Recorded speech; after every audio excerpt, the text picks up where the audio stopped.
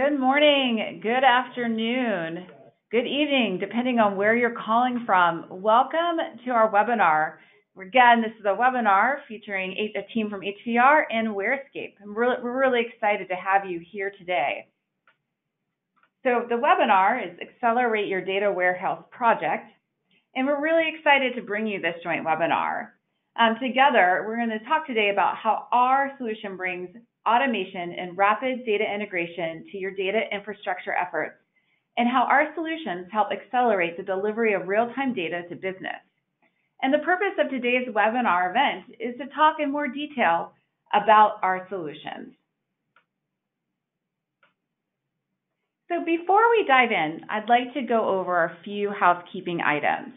Now, we've done a sound check, and please know that everyone on the call is on mute. Now, that doesn't mean that you won't have a platform to ask questions. I think most of you have done a GoToWebinar event before, but if you haven't, please know there is a questions box in the control panel. Feel free at any time to type in a question, and then we will ask your question at the end of the webinar. All right, but everyone is ready to get started. So I'd like to introduce to you today, your host. Really excited to introduce Doug Barrett. He's a senior solutions architect with WhereScape, and he's joining us today with over 20 years of experience in helping organizations build data warehouses. In fact, at WhereScape, he's actually developed a solution that has significantly reduced risk by applying automation, agility, and modeling, and has been able to help facilitate speed and communication for data warehousing projects. Prior to WhereScape, he's also been at Microsoft in their consulting services division. Now, Doug is calling in today from Portland, Oregon, and he says that it's where you need to love rain and beer. And so he's actually been there for 8 years and is quite enjoying it. And you probably, if you haven't seen Doug before, Doug before, he often speaks at TechEd, SQL Saturdays, and TDWI conferences. So again, welcome, Doug. And then we also have Paul Spitaleri of HVR. He is a senior solutions architect with an extensive background in data replication technology. He's also been in the industry for quite some time, over 20 years of experience. He's really experienced with data replication, data integration, and real-time change data capture. And before HVR, Paul has played a huge role in helping products such as SharePlex and Golden Gate launch and be developed. Now, Paul is actually on the opposite coast. He's on the East Coast, or some might say the right coast, depending on where you're from. And he is a huge hockey player. He coaches hockey and big fan of hockey. So if hockey fans out there, talk to Paul. He's your guy. So I'm going to go over the agenda before our hosts start talking about their piece. So we're going to have Doug go first. He is going to talk about WhereScape. And for those who aren't familiar with WhereScape, this is an opportunity to understand what is data warehouse automation. And he's going to talk about how WhereScape automates the design, development, deployment, and operation of the data warehouse infrastructure.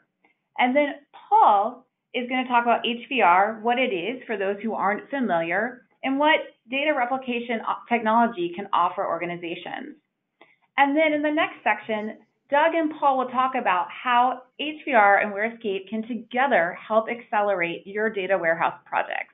And again, for those on the call, if you're embarking on a project, this is a really key time to listen in and see how these two technologies work together. And Doug will be leading us through a demo as well. And then at the end, which is about the last 10 minutes of the call, we'll be having a Q&A. All right, so now I'm going to hand it over to Doug, and he can take it from there. Thank you all. Excellent. Right. Well, first of all, I'd like to say how excited I am about this partnership. This partnership with HVR really allows us to extend WhereScape solutions. It adds the ability to load data in real time or more near real time loading from source. It allows us to do better audit tracking of data from source. And it allows us to better access data in applications like SAP or Salesforce. So I'm really excited about how HVR extends a WhereScape solution. For those of you that don't know WhereScape, we're kind of the preeminent data warehouse automation company. So data warehouse automation is all about automating the design, the development, the documentation, the deployment, and the operations of a data warehouse. Data warehouse automation is all about productivity. It's all about removing 80 to 90% of the manual effort in building a data warehouse. And productivity equals agility. Agility is really key to the success of a data warehouse. Agility boils down to collaboration with the business and iteration so that we can work through a project and adapt the project during the project to a better understanding of the data and a better understanding of the requirements. And that's really important because often when we're working with the business don't know what they need until they see it. And by iterating through a project, iterating through a design that's actually built using WhereScape, then they can see what data is available and how it can be applied. So we've been doing this for a fairly long time. We've been automating projects for getting on for 20 years, and we've got around 700 customers. And talking of customers, you can see there's a selection up on the board here. We've got some very large organizations, we've got some very small organizations, but the organizations that we work with are across all industries. As you can see, you've got retailers like Costco, we've got financial services, we've got colleges, we have retailers, we've got all sorts in there. And some of the very large organizations might have a team of 100 developers working with WhereScape to build out the data warehouse. Might be loading terabytes of data a day. But we also have smaller organizations like my local community college. They have one part-time guy using WhereScape to build a student retention data mart on SQL Server. So it really does scale up, scale down, and it doesn't matter what industry it's applied to. All of these organizations needed the ability to be more productive and to be agile in delivery of data warehouse projects. Now, the reason that data warehouse projects take so long is that it's a labor-intensive process to build a data warehouse using a traditional suite of tools. One of our customers recently compared how they used their modern ETL tool against WhereScape. And to build a dimension table, they found that they were doing 28 development steps in their ETL tool against 3 in WhereScape.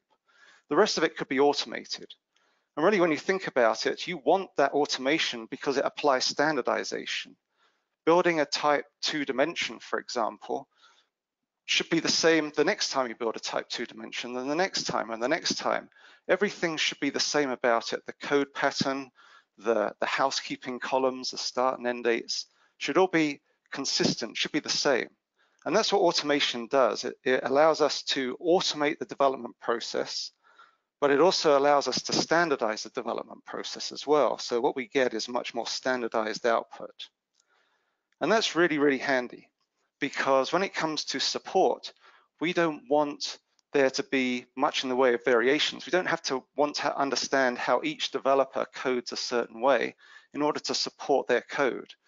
It doesn't matter who's driving the keyboard when they're using WhereScape, they get the same code at the end of it. It also allows us the traditional way doesn't allow us to be fast enough to be agile. Working with the business, we need a cadence of change that allows us to remain engaged with the business. If it takes a few days or a few weeks to make a change based on some input from the business is going to lose focus and lose that engagement. We need something that's a lot faster to maintain that engagement with the business.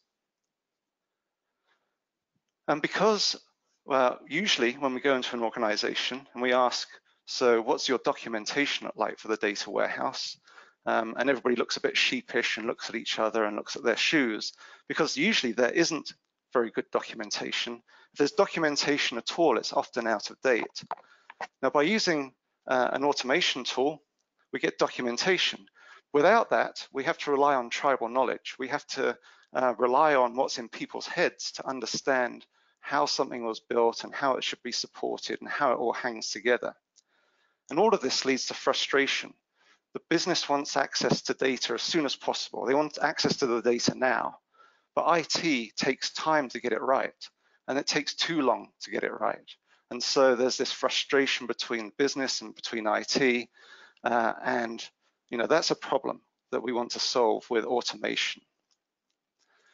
So automation, data warehouse automation, solves these problems by trying to eliminate a lot of this labor-intensive, we call it donkey work of the data warehouse. Now, it does this by using metadata and code patterns and design patterns. And data warehousing is riddled with patterns, and we'll see more about that in a minute. But we want the code to be the same for a similar object, to make it easier to support, to make it quicker to build. And we want to apply best practices as we do that. Now, we're using code patterns that have been developed against each target platform to apply the best practices of that platform, as well as the best practices of the data warehouse processing that we're trying to apply. And so that just happens by using the tool. And this reduces the complexity, it reduces the time it takes to use new platforms or to bring people up to speed. We can make fairly average coders look like superstars using WhereScape because a lot of the output is done for them. They just have to worry about little snippets which are applying specific business rules.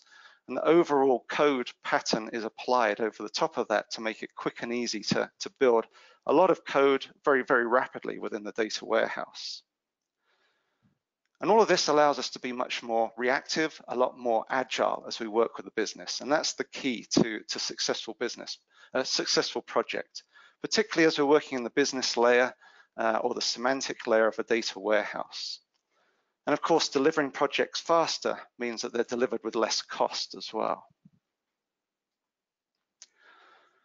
So as we have a look at a data warehouse, there's patterns everywhere. There's patterns in loading data, there's patterns in storing data, there's patterns to apply surrogate keys to generate hash keys, there's indexing patterns, there's star schema patterns, there's third normal form design patterns, there's data vault patterns, and there's patterns that are specific to different target platforms.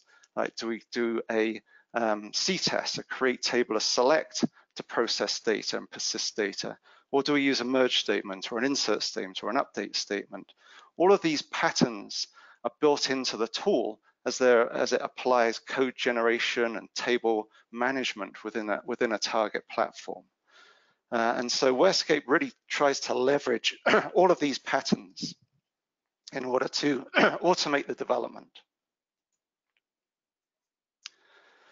Now, if we have a look at a conventional way of building a data warehouse, these are the steps that we've identified in how you'd build a data warehouse, starting at the bottom with requirements gathering, looking at source data, profiling source data, defining a target model, designing ETL, building ETL, testing ETL, managing versions, managing workflow, managing deployments, and so on. And as you scan up the left-hand side of that staircase, we can see there's usually a suite of tools that we use as we try and deliver those projects. There's ETL tools, modeling tools, profiling tools, and whatnot. And each one of those tools is not particularly well integrated with the next, and so there's often a handover between these steps. And those handovers are actually slow down the development process, usually a different set of skills in each tool, maybe a different set of people as well. And this is what slows down development, but it also makes changes very, very hard. Because if I decide, hey, we need to change the target model to cope with a better understanding of the data, for example, often I have to come down to the design, change the design, update the ETL mapping, go back and redevelop the ETL, test against the mapping, and so on. It's a complicated and relatively inefficient way of developing and making changes. We call that last slide the staircase of doom. But with WhereScape, what we try and do is we try and blend together as many of these tasks as possible. And we can do that with a rich metadata repository over the top of this. What we do is we will blend these together so that if I needed to make a change, for example, build something for the first time and subsequently change it, I'm changing the target model, the physical model. I'm changing the code that populates that target, and I'm regenerating documentation, all as a single development task.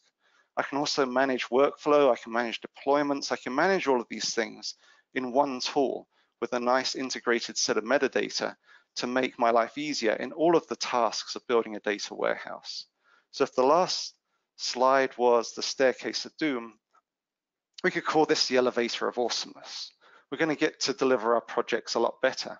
And that top part, the documentation, that always gets done when we're using WhereScape. Now we actually have two main tools and a bundle of those tools for Data Vault people called Data Vault Express. We have WhereScape 3D and WhereScape Red.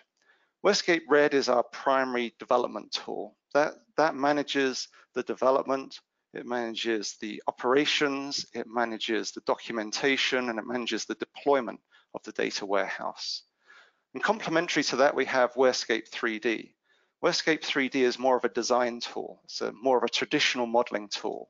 It stands for data-driven design. And it allows us to reverse engineer a source. It allows us to design a target model. And once we're happy with that target model, we can just push it across into WhereScape Red. So the two tools work very nicely together. And when we're building data vaults, we have nice design automation in 3D, and we have nice build automation in Red to make up Data Vault Express. And this slide really lays out the processing architecture of a data warehouse in the way that we might build it with WhereScape Red. All of the boxes between the two bookends are tables that are managed in a data warehouse by WhereScape Red. We manage the loading, we manage persistence in the foundation layer, we manage data cleanup, data transformations, business transformations, and end user layer. And Red does all this by creating tables, maybe from an imported design, or maybe just driven from the structure of the source data. We apply rules to that data, and we apply rules to that data by generating code, and that code is native SQL to the target platform. So all these boxes are tables. Those tables are existing in a data warehouse platform. It might be Redshift, it might be Snowflake, it might be Azure, it might be SQL Server, Oracle, whatever the target database platform is that you've chosen for your data warehouse. Red has code templates that generate best practice code in the native SQL of that platform. We also have very rich metadata across the bottom. That metadata keeps track of data lineage, keeps track of impact analysis, keeps track of a business glossary, and any other documentation we want to add into the data warehouse. And then on top of that, or from that metadata, we can generate documentation. We generate documentation that's compiled into HTML, so we can publish it out across to any users of the data warehouse. We also use that metadata for deployment, to deploy between dev, test, and production. And the tool will walk developers or system admins through a deployment process that regenerates or generates refactoring DDL for the target environment, like test or production. We also have an integrated scheduler. So as we need to automate the execution of a workflow, a series of tasks, we can define that within the scheduler. And then we also have this ability to retrofit or import existing designs or existing models from a modeling tool. Now that retrofit functionality right at the bottom there is how we're going to be able to import tables that are built and managed using HVR. And that's what we'll be showing you in the demonstration in a little while. Well, that's my last slide on my introduction to WhereScape. Hopefully that clears up any questions about what WhereScape is and what we do. And I'm going to hand over to Paul to talk about HVR. Thanks, Doug. Sure. So what is HVR? HVR is high-speed data replication or data integration. that can move data between two different systems, right? Whether they're database platforms or file systems. We support multiple number of databases, which we'll get into, as well as different types of files, and as well as some common use cases that people typically use when dealing with a change data capture product like HVR. HVR essentially stands for high volume replication. And just like WhereScape, HVR has been around for about 20 years. It was developed in the Netherlands under PostNL and then sold privately and owned by Lufthansa, which handled a lot of the flight and airline reservation systems and flight planning systems, and then primarily was used for other airlines throughout the world. It wasn't only until about maybe 5 or 6 years ago where then HVR, the company, was born to take it public. But the technology's been around for a while, and just like WhereScape, there are hundreds of customers for HVR, everywhere from small, medium business SMBs to large enterprise customers like Verizon and Amazon. I think when it comes to supporting change data capture and data replication, there's many use cases around the world, no matter what type of business you're operating in. When we take a look at some of the use cases, they range the gambit, right?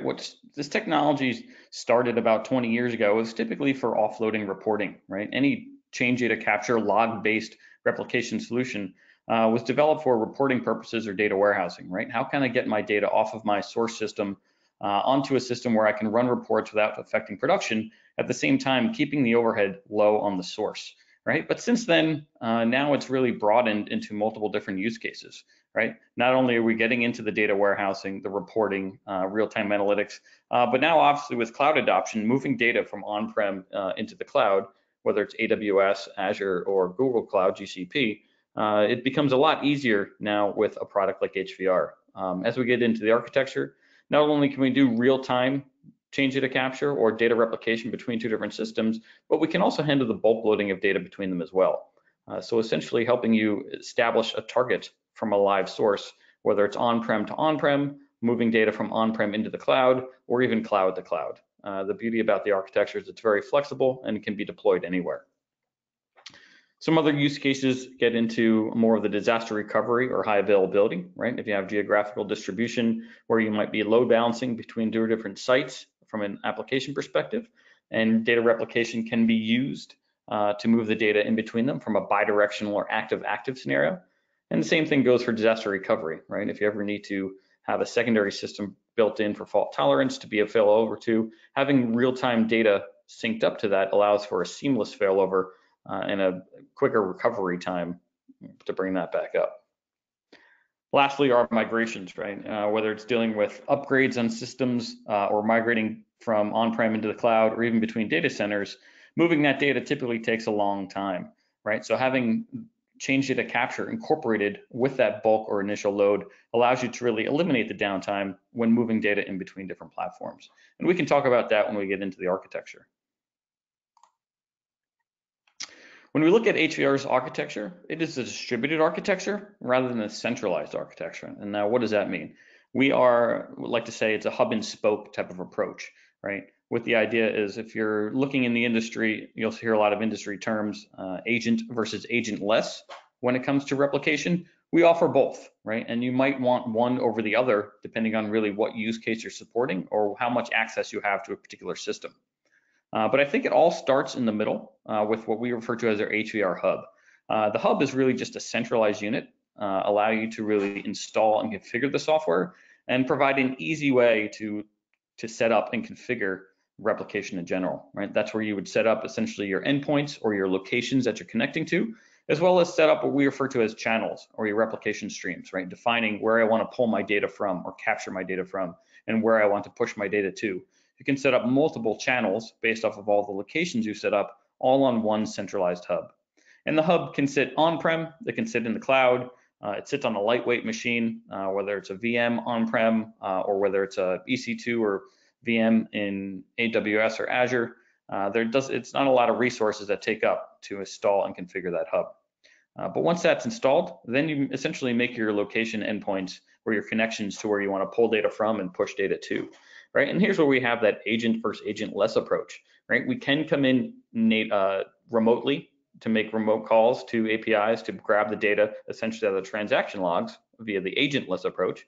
But being in this industry for about 20 years, there's always that constant debate about agent versus agentless.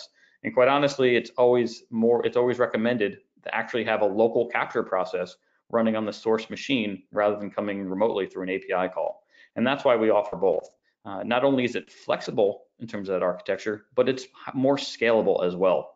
And how does that work? So from a capture perspective, we're capturing data out of the transaction logs, right? Whether it's Oracle, Redo, and archive logs, or SQL Server, DB2, Postgres, MySQL transaction log. And having a native capture process is really a much more efficient way of grabbing the data instead of coming in outside from a remote call into an API.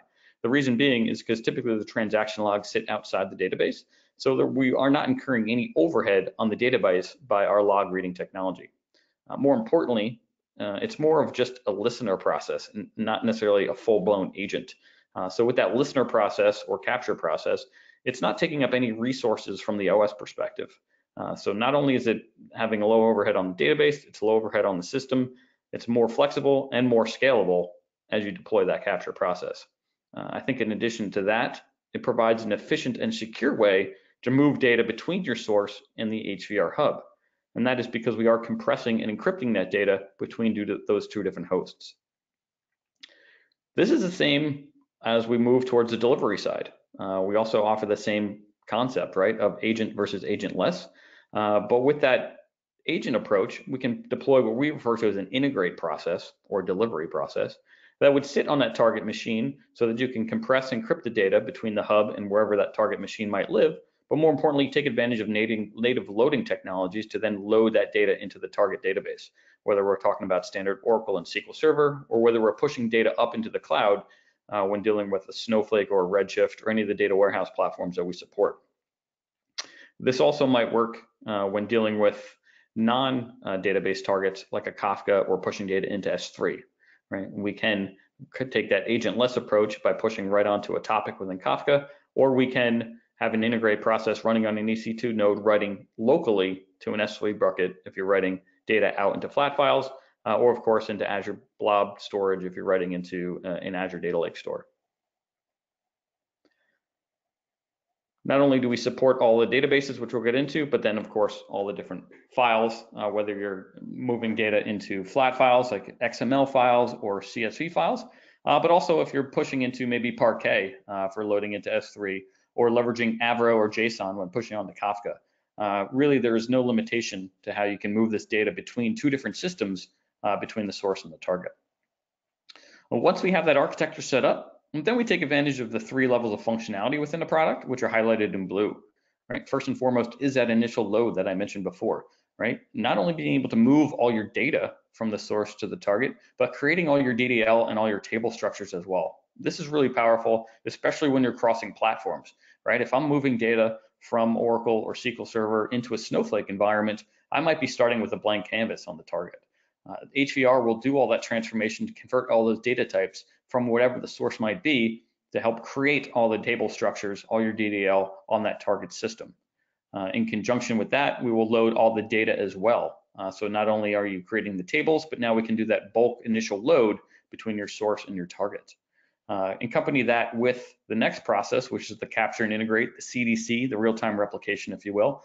And now you can establish your target from a live source, right? Essentially, since we talked about having a distributed architecture and our capture and delivery processes being decoupled, we can now start our capture process from a specific point in time or sequence number within the logs to start capturing data in real time and storing it on the hub. At the same time, the integrate process or delivery process would be down, waiting to receive those changes before pushing it into the target. The integrate will remain down until we run that refresh or initial load so that we can grab all the data from the source and push it into the target.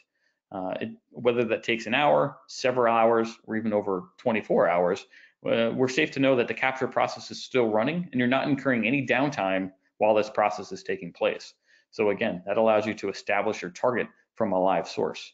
Once that refresh process stops, then you can release the queue, if you will. The integrate process will reconcile what's already been captured with what already has been loaded through that refresh process. So you're essentially not loading data twice, and it can bring it now in sync with your source. With that refresh and the capture and integrate, now you can get that target in sync with the source in a real-time manner. The last part of that is our compare functionality, and the compare is going to be your data validation. And a great thing about this is, again, it not only works like to like, but it works cross platforms. So you can run that compare between an Oracle and a Snowflake or a Redshift or a SQL Server and a Postgres, whatever the combination of source and target there might be, to give you that peace of mind knowing that all your data is in sync. A lot of our customers take advantage of this in multiple different ways. Not only after the initial process to establish that target, but maybe run it once a week, once a month, once a quarter. If you're leveraging that target for data warehousing or reporting, you might want to run that compare just to give you that peace of mind, knowing all the data is in sync before you run your month-end reports, and knowing that's not going to take any additional overhead on the systems. The great thing about compare is it's doing a hash level compare at the table level first to determine how that data is going to remain in sync. It can also handle what we call online compare, which means even if there's transactions in flight and the systems are live, we will still be able to run a compare process to ensure that that data is going to be in sync at any given point in time.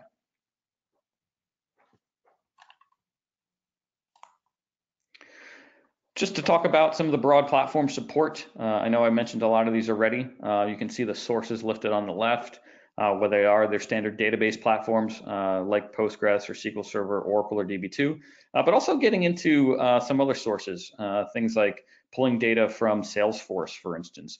Right now that when I first started 20 years ago with SharePlex, we were talking about Siebel Systems and PeopleSoft, and now it seems it's all about Salesforce and Workforce Now and Workday. And really just grabbing all that data now is coming from different sources than what we traditionally look at from a standard application and database. So being able to pull data from Salesforce and push it into a target system, whether it's going to be a data warehouse or another database per se for reporting, we really broaden the support for what we can capture data from and deliver data to. On the right side, you'll see a much more extensive list, obviously because we deliver data to more platforms than we can capture. For instance, like a Teradata, some of these platforms that do not have log structures, like the data warehouses, such as a Greenplum or Teradata, things like that. But also we can push data into MongoDB, Cassandra, and even that flat file format that I mentioned before, whether it's going to be in a Parquet format on S3 or leveraging JSON and Avro for Kafka.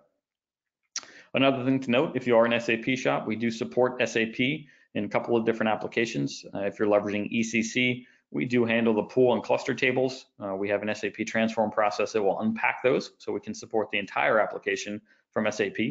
As well as if you've leveraged HANA, we are the only log-based capture or extraction tool for HANA on the market today. So HVR really concentrates hard on making sure that we have the best platform support no matter where we're capturing from or delivering data to. Some of the data warehouse platforms that we've already talked about, right? Snowflake, we see a lot more of now, right? Where it used to be the Teradatas and the Greenplums of the world, now people are pushing their data up into the cloud, in which case we're seeing the Snowflake, the Azure SQL Data Warehouse, and Redshift. Snowflake now is on both AWS as well as Azure, and I don't think they're too far behind from getting onto GCP. We have a really great partnership with them, just like we do with WhereScape. So leveraging HVR to move that data in and provide real-time data integration or data replication into Snowflake is something that is pretty common within HVR. And I think to sum it all up, right, the partnership between WhereScape and HVR has been great, right? Because now you can take advantage of a lot more use cases, right? Obviously faster decisions because now we're handling transactional consistent data, real-time replicated data, change data capture into your target systems. You're going to eliminate essentially the batch windows associated with that, right? If you've ever leveraged an Informatica or an ab initio or any ETL tool, they're great for transforming that data, but your batch windows start to shrink on some of these source machines, given the fact that most of these applications are now 24/7 by 365. So you really don't have that window to leverage an ETL tool to grab that data. And so having a low overhead, lightweight change data capture solution has really eliminated that problem. And the last thing is really just the combination of WhereScape and HVR for optimized processing, right? Now you can leverage real-time data into loading or staging tables and then have WhereScape do their thing to convert it into a star schema, right? So if you're pulling data from a transactional system and pushing it into more of a data warehouse, you're definitely going to probably take advantage of more different star schemas, and that's essentially where the partnership has really been great between HVR and WhereScape. And now I'll turn it back over to Doug to complete the presentation and get into a demo. Awesome, thanks, Paul. Yeah, so the combination of the two together, where HVR can bring that data in, synchronize the data in from source systems, source applications, files, whatnot, bring it and land it into the data warehouse, into a staging area or persisted staging area, like what we would call a data store area. And that eliminates the WhereScape having to manage that load process and do micro batches, where we've only got really access to the data, whereas HVR gives us access to the infrastructure, the data infrastructure of the source to pull the data in, synchronize that data in. So the two tools work really nicely together. That brings the raw data in. We don't have to worry about latency. It's all being managed, monitored, compared by HVR. And then we can apply the transforms in the target platform using WhereScape. So what I'm going to do now is I'm going to switch over and show you what that might look like in a WhereScape environment.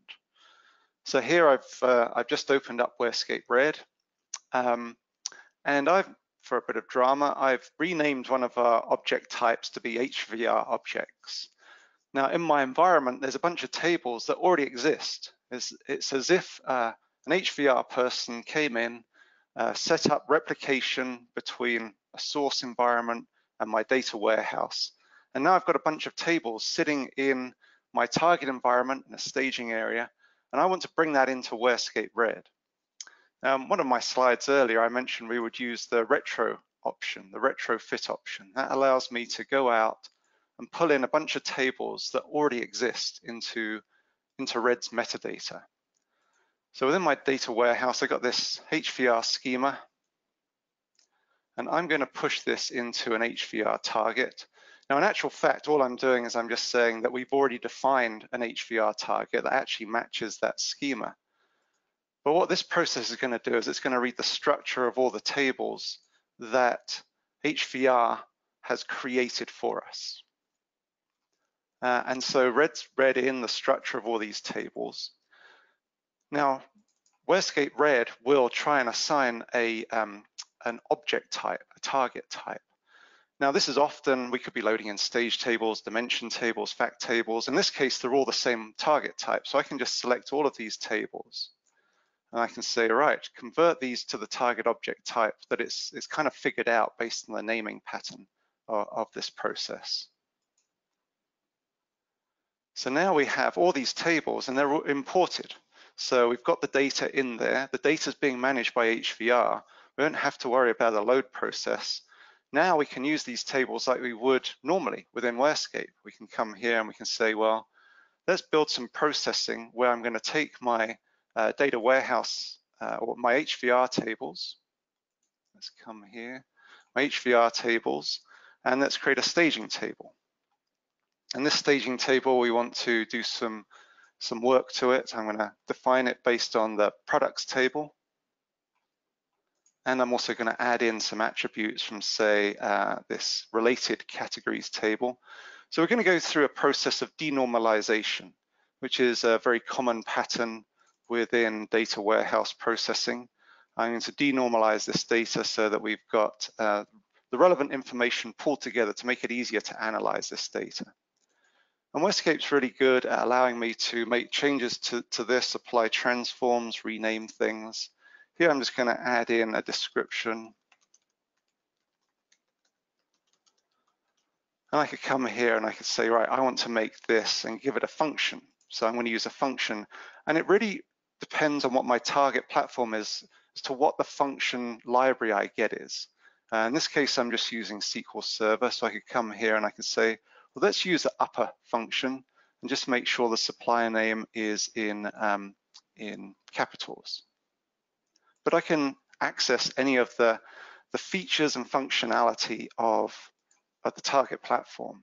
Once I've done that, then I can create the table and I can create the code to populate that table and apply those transforms for me. And now, because we pulled together that denormalization, I can come through here and just specify, well, how do we join that data back together? I'm going to use a left join between the products and the suppliers. And then I'm going to do a left join again between the categories. And that's built me some SQL that we can go off and we can run. And we can look at the results. Okay, so that's now denormalized that data. We can see here that we have our supplier name, all capitals based on that transform. We have our category name, and we have all the other attributes of products. And maybe I've done some preparation in this case to now publish to a dimension table. So now I can come here and I can say, well, let's take the data from our staging area and create a dimension table. And here we're going to walk through again some patterns. Is this a type 1 dimension, a type 2 dimension, a type 3, or something more cunning? And in this case, I'm going to go for a type 2 dimension. And you can see in the background, the automation process has added a surrogate key because it's a dimension table. We know that that's a common design pattern. I can customize the naming pattern of that. It's also added a start date, an end date, a current flag, a version number, create and update, some housekeeping columns that we know are common for type 2 dimensions. And now I'm just going to build the code to populate this table. I'm going to identify the business key of this data, product ID, because we hadn't previously identified what uniquely identifies a product. And now I'm going to identify what my change columns are, my type 2 columns. All the other stuff I'm just going to overwrite. And what this is going to do is it's going to create some code for me. It's going to create a table for me. And it's built for me. It's very, very rapid. Now, if I wanted to make a change, let's just drop a couple of columns, this reorder level and discontinued. Let's drop a couple of columns. I can come in here and say, right, well, let's get rid of this reorder level. Don't need that in my dimension. Units on order, let's delete that. And units in stock, let's delete that. Not duplicate, let's delete it. And now I can just say, well, let's have a look at what that would look like with that change being applied. And so here we can see that we're going to recreate the table, regenerate the code, run it, and look at the results. We get a unit test very, very rapidly.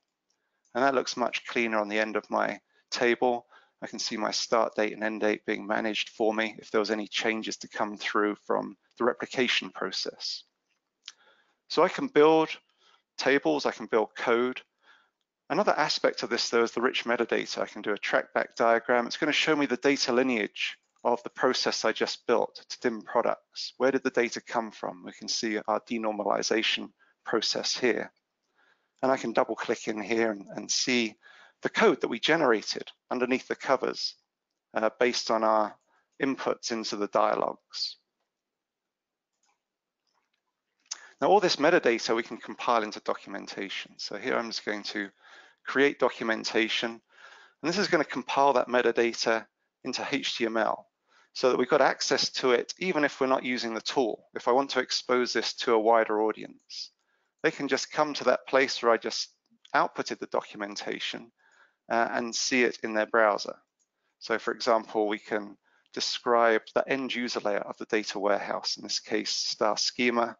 We can add in descriptive information. You saw me add descriptive information to our products dimension. But I only added one description to that products dimension. And so this is really exposing the data dictionary. I can import that data dictionary if I wanted to from some other source. We've got a glossary of the end user layer.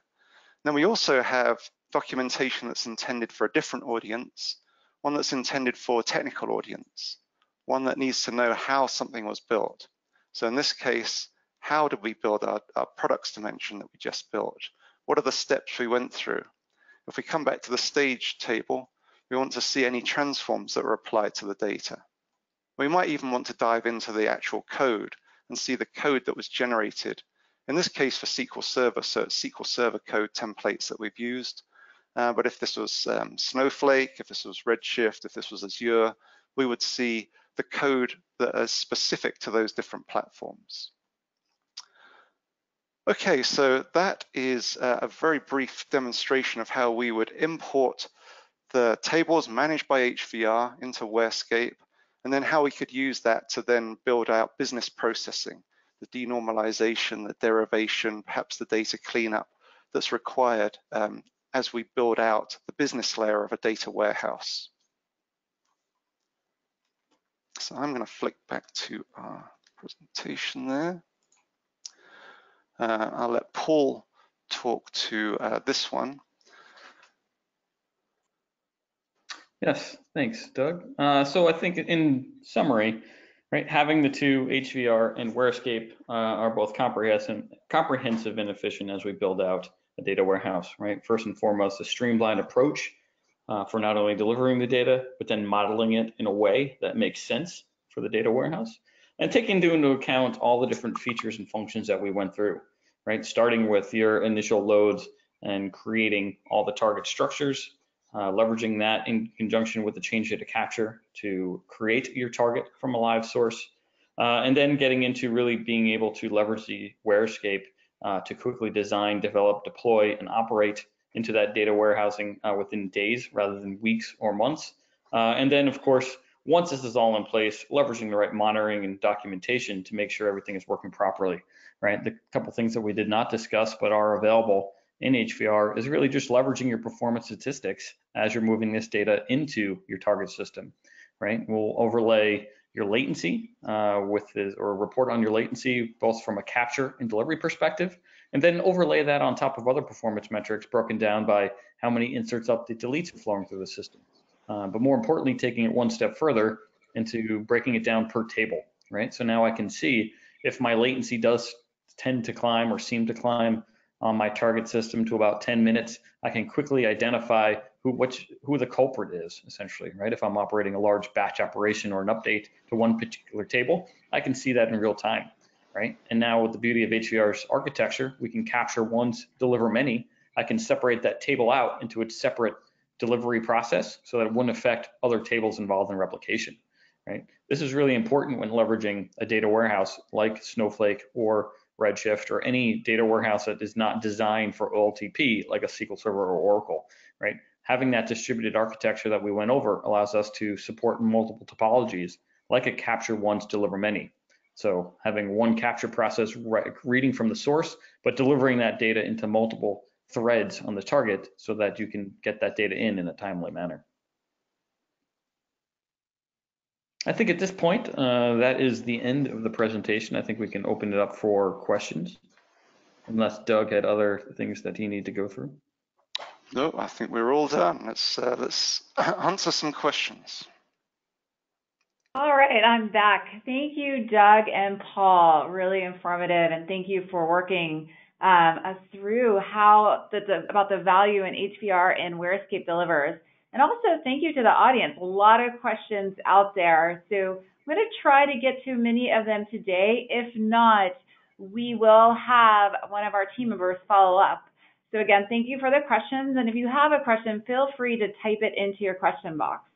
Just going to get to the first question that I probably should have covered in the beginning was this recorded? Yes, it is, and a copy will be delivered to you post-presentation. So I'm going to dive into some technical questions. Paul, this one's for you. This is from Lawrence out there. Hi, Lawrence. So his question is, for the compare action, if the source data does not contain a hash key, is the hash generated on the fly based on the primary keys for the table it is comparing? Yes. So the way that our compare works is we generate the hash key for you based off of the table level, right? So there's two levels of granularity. First, the bulk granularity does a hash at the table level to determine if there's any data out of sync.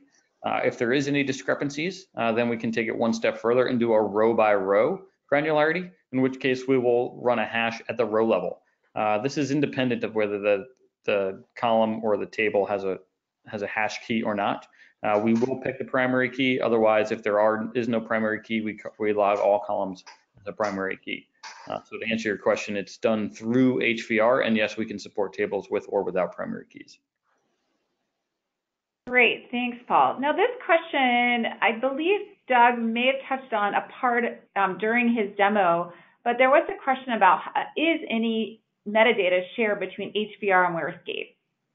Maybe Doug, you can take this one, or both of you?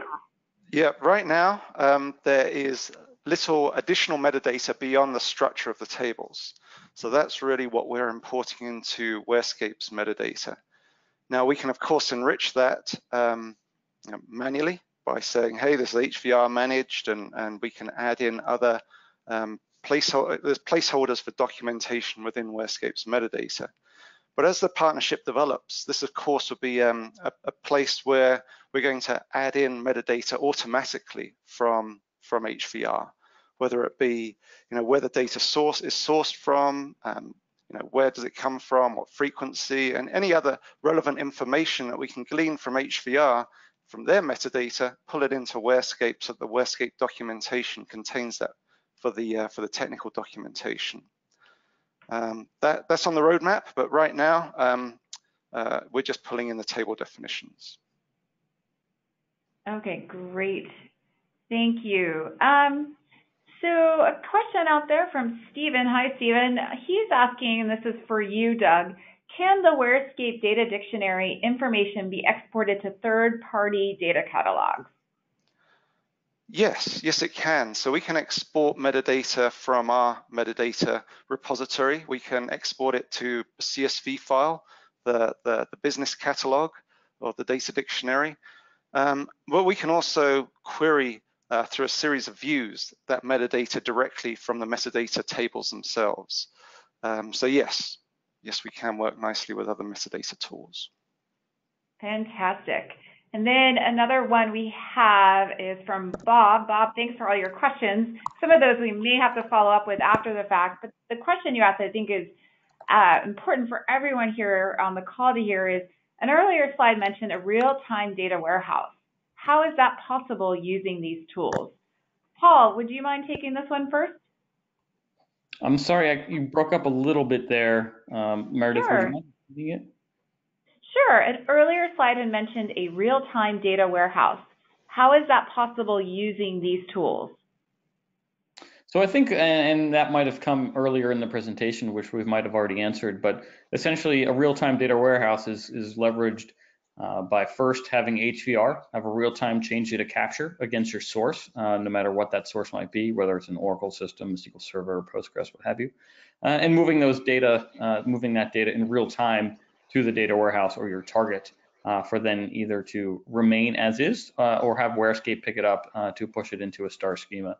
So it's really this change data capture of HVR that's leveraging that real-time data delivery into the data warehouse.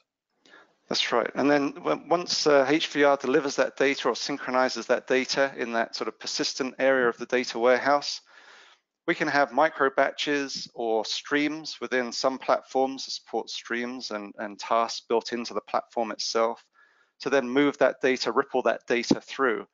The nice thing about that, though, is that HVR can mark when the data was last updated. So it's tracking changes, synchronizes changes, but it's tracking that it's adding a last updated column to the data, which means we can do very efficient micro batches through any subsequent data warehouse business layer. So real time, maybe not, but near real time, sort of minute latency is possible using this approach. Great, thank you, Doug and Paul. Here's a question about data vaults. This is from Brent. Hi, Brent. How would this approach be leveraged in a data vault environment? Would the load and stage areas be transient, or would they have to be persistent? In this case, it doesn't really matter. They could be persisted. So the raw data is managed by HVR, probably persisted, probably keep the raw data there. And then the WhereScape processing can apply the data vault standards to that data, add hash keys, change keys, publish that to a data vault structure, and then on into a business vault and information mart on top of that. So all the processing patterns thereafter from the raw data, but probably a persisted raw data set managed by HVR as part of that solution. Great. Paul, did you want to add to that, or you feel that was covered? No, I think that covers it all for that question. We don't do anything. Okay, great. Yep. That's what I thought. Great. Doug, a question here is about the scalability of WhereScape. Is it scalable, and how many records can WhereScape handle? That's a very good question. Well, WhereScape's going to leverage the target platform, Snowflake or Teradata or SQL Server. So really it's a question of the scalability of that platform.